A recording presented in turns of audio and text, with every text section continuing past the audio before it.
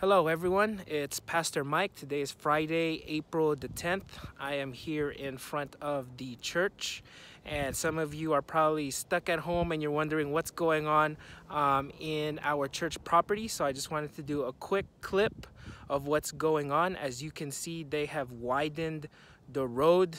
There are construction trucks and vehicles here on our street in Westside. You can see the water tower just to kind of give you a bearing of what you are seeing. Okay, and then right here you will see Eleanor's house, and then our church sign, and then of course our church building. So when we come together again, hopefully soon, there's going to be some differences as you are driving up the church road. The construction will probably go on till the end of the year.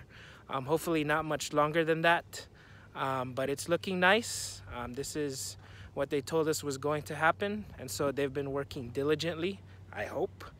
Okay, take care. God bless you.